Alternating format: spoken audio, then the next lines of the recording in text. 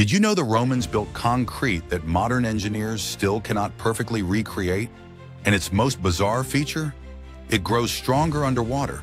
The Romans invented a material that survived 2,000 years underwater, outlasting modern concrete by centuries. They mixed volcanic ash, lime, and seawater, forming crystals that actually grow over time. The longer it sits underwater, the stronger it becomes. And here is the mystery. Despite decades of study, scientists still cannot replicate it perfectly.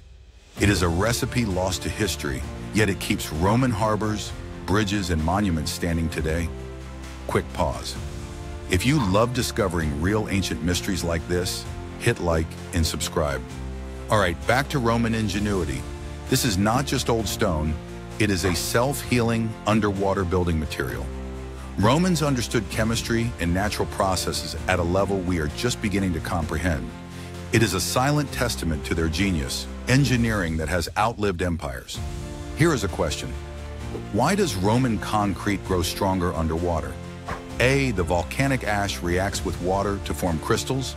B, ancient magic. Or C, mercury hidden in the mix. If you guessed A, you are right. A 2,000-year-old Roman invention, still puzzling modern engineers today.